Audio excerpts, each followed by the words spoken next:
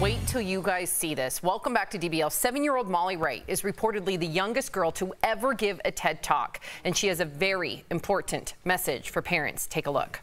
I know it's important for adults to use their devices sometimes, but kids are hardwired to seek out meaningful connections.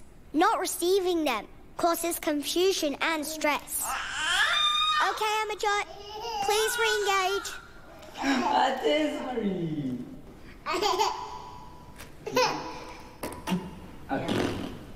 Now, what if a whole childhood was like that last 30 seconds?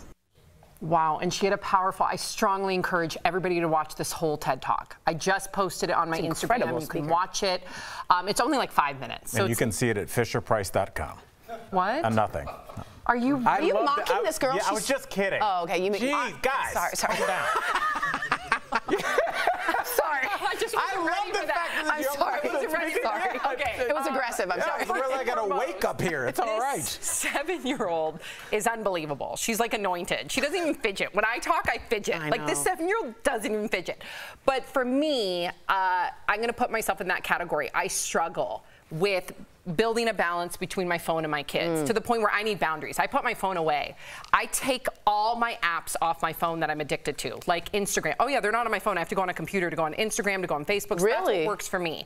So I know that a lot of parents struggle with this, and I think we need hard boundaries. Some people don't need boundaries. I need boundaries because I'm much happier when I'm with my kids as opposed to I'm anxious on my device. I hate my device. It's not only my own device, which I don't really have a problem with. I'll be honest. I'm good at putting it away because I don't care to look at it. And it's my children's devices, right? It's that parenting. Like, listen, I just want to watch the game. Go play on your little phone, I call it. You know what I mean? So that's a problem in my house because sometimes I feel like they're playing a little bit too much. I definitely spend time outside, but if this was my child at 7, like, please re-engage, I'd be like, I don't know if I'd be sad or be like, go to your room, get out of here. You know what I mean? You're 7. Go run in the dirt and get hurt with your knees. I made a joke, but I think it's going to be hard for a lot of adults to take a message from a younger person. But like, not when you watch it, I promise you. I know. She does examples. But like, we never get kids' perspective on like, what do you guys think about the president, the people that are going to inherit this earth very soon? Yeah. We don't ask them anything, and they have this unique perspective about adults,